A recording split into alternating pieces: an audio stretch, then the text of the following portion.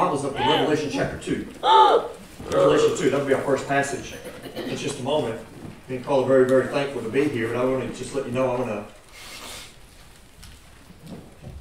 say any kind of introductory statements till later on. I know there's a time frame on these first couple of classes, so we'll just go right into our study.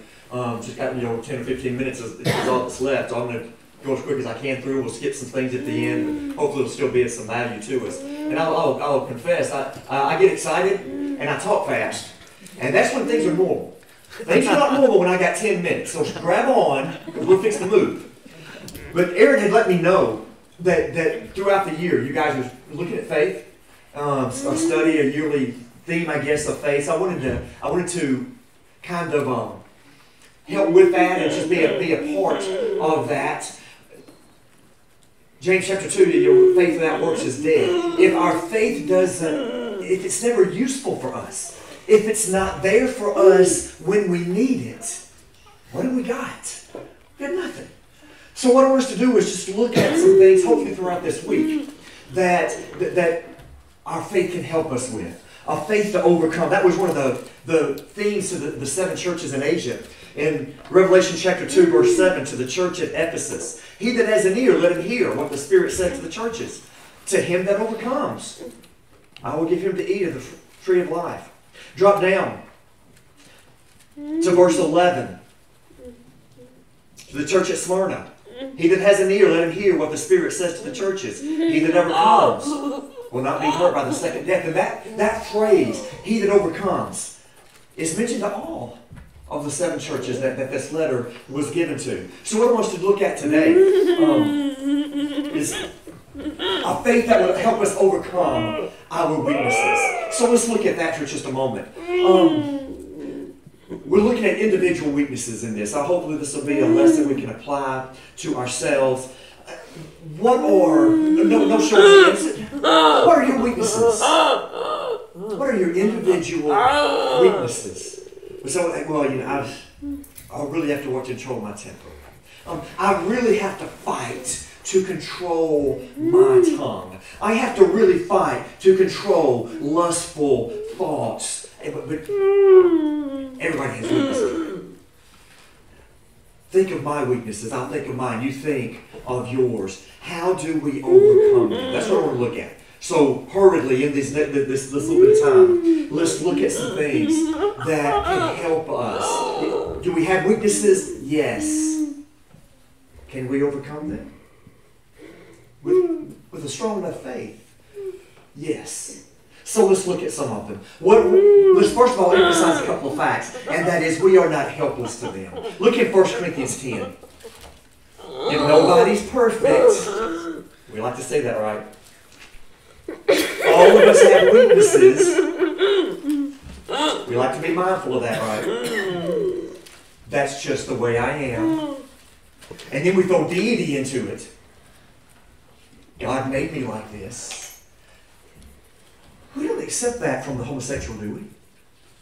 God made me like this. That's just the way I am. We don't accept that from the alcoholic, do we?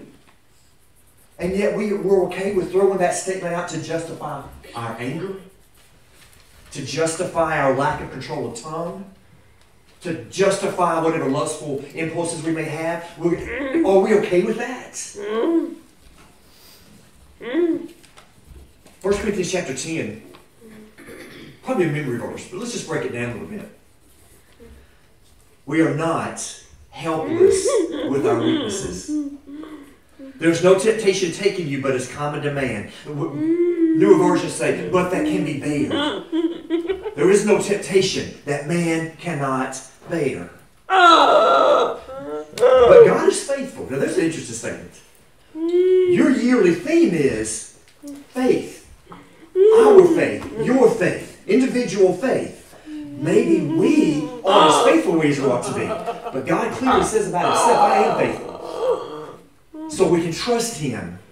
What are we going to trust him? God is faithful, who will not suffer you to be tempted above what you are able. This verse just keeps building. There's no temptation that you can't handle. Why? Because I'm faithful, you can trust me, and I'm not going to let it happen if you can't handle it. If you're not ready for it, I won't let it happen. Do you trust Him? He says He's faithful. Do you trust Him? Think back to the events in Job's life. When that, for lack of a better word, that contest happened between God and Satan. Have you seen my servant Job? Well, yeah, you got a hedge around it. There's lots of cherries. You can take his health. You can take his family. You can take his children. You can take his money. You can take his reputation. But you can't take his life. And you know what happened? Satan didn't take his life. You know why? Because he can't do what he's not allowed to do. There will be no temptation come to us that we're not able to bear. Which, you want to be humbled? That means every sin we committed.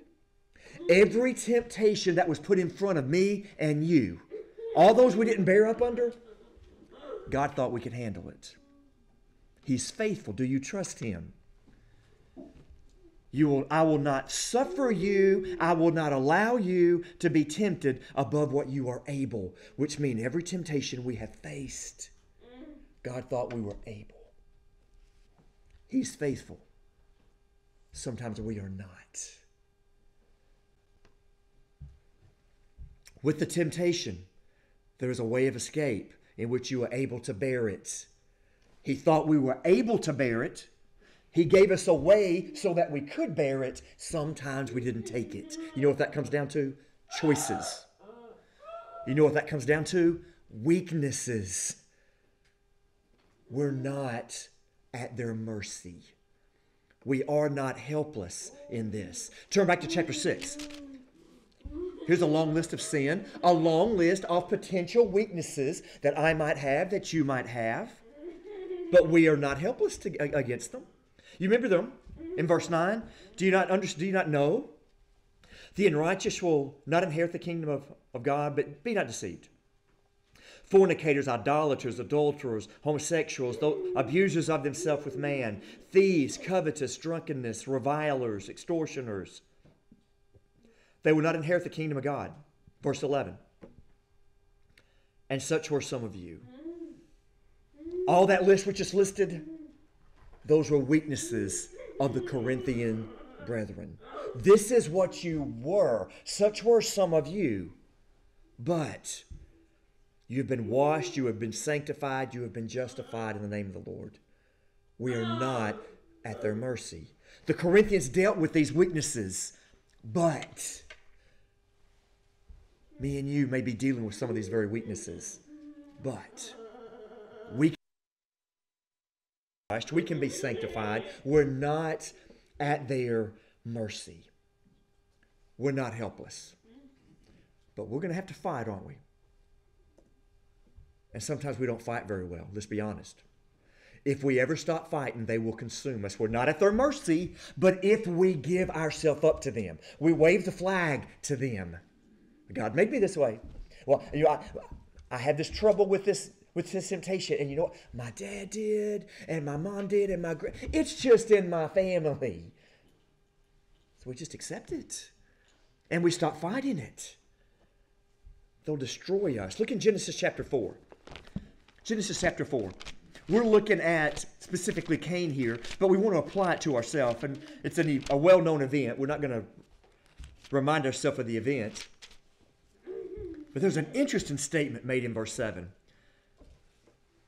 After the fact, after the brother's already dead, after the murder has taken place, now it's as if here's Cain having this conversation with God.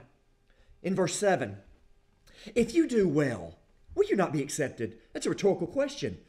Can you know that? If you do what I command, there are blessings that come with that. If you do well, will you not be accepted? And if you do not well, doesn't sin lie at the door?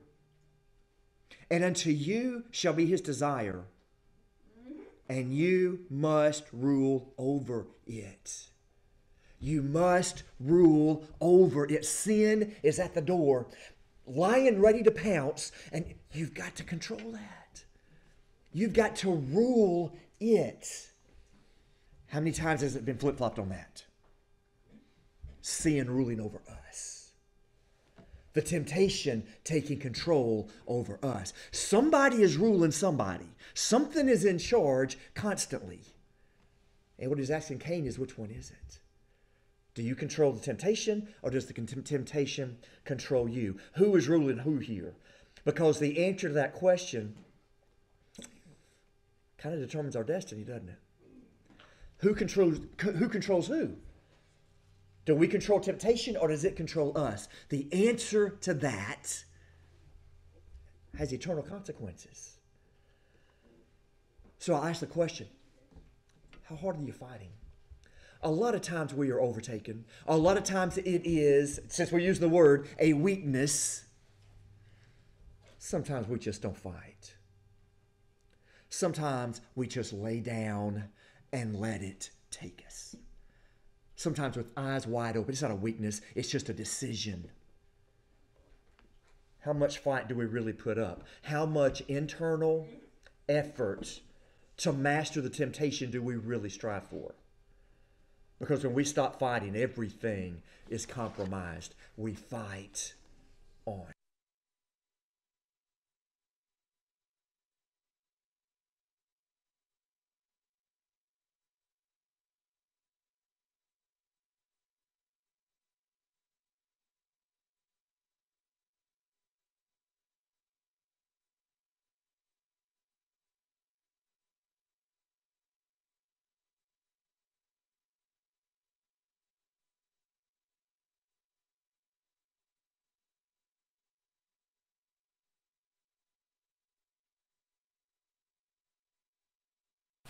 Taught for 12 years, coached football and baseball. One of my coaching buddies that I was with, he was addicted to nicotine.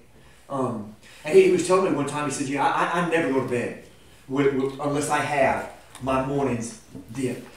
So if at 10 o'clock at night he finished it up, well, he's going to get in the car and go to the gas station. When I wake up in the morning, I have to have this. And I'm not going to bed if I'm not going to be prepared for that. That's a provision. That's what we're talking about here. Most weaknesses. I don't want to say all, but most. There's some kind of provision that's got to be made. Whether that's a certain place, whether it's a certain website or sites, plural. Maybe it's money. Maybe it is the people that we would be with. Maybe it's the time necessary. But there are some provisions that have to be made to fulfill some weaknesses. Look at Romans chapter 13. Here's what it says about that. Romans chapter 13. Put on the Lord Jesus Christ and make no provision for the flesh to fulfill the lust thereof. There's temptation. There is a lust. And what Paul's telling the Romans? Most of them have to have some forethought. Most of them there has to be some forethought, some provisions made. Make no provision for the flesh in order to fulfill lust. Starve the weakness. And we talk about starving, starving a virus. Don't let it feed. Starve the weakness. Whatever those provisions are, remove those provisions. Battles can be hard, and this is a battle, but we don't play around with certain things. Could you imagine there's a test done in your house, and there's carbon monoxide. Oh, no, it's just a little bit. You okay with a little bit? Are you okay with a little bit of carbon monoxide in your house? There's a test done in your house. There's some radiation now. Oh, it's minor. Are you okay with a little bit of radiation in your house? No, we don't play with that. We want it gone. Carbon monoxide, we don't play with. Radiation, we don't play with. Sins, weaknesses, things we know we have some issues with, and we play with it. We make provisions for it. We have these things that allows them to remain. These are the things that we're talking about. That's what we have to deal with. A couple of minutes over already, so let me just run through. things we have to do. We're not going to be at the mercy of them, but there's going to have to be some change taking place. I can work that in. We can talk about that later on. We're going to have to replace the weakness with something good. We still have time. We've still got all this time on our hands that we're no longer giving provision for to the flesh. But we got to fill that with something else. So we'll find a way to work that in later on. And then we've got Jesus' example. If my weaknesses are, if it's pride, well, let's go back and let's restudy his humility. If my personal weakness is tongue issues or lust issues, then let's go back and let's restudy about his self-control. If my personal weakness is selfishness, then let's go back and let's relook at his selflessness. If my weakness is immorality, then let's go back and look at his purity. If my weakness is stubbornness, then let's go back and look at his obedience. We have his example, ample example. Whatever issues we're dealing with, whatever weaknesses we're dealing with, there's probably an example within Scripture of another who had the very same thing. So let's learn from that. I've gone over just a little bit. I'm sorry for that. Let's have a prayer, though, before we break off and go to our Bible classes. God and Father, we're so thankful to you this morning. We're thankful that it's the Lord's Day.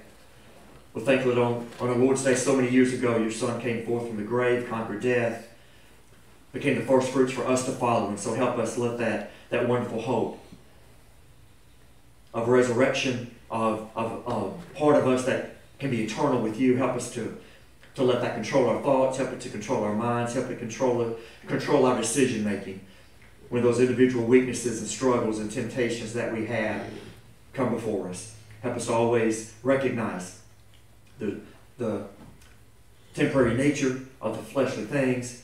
And as we continue out through this week, Father, as we work on our faith, as we strive to be stronger, help us to have a faith that helps us overcome these various weaknesses, whatever they may be. And we ask in your Son Jesus' name. Amen.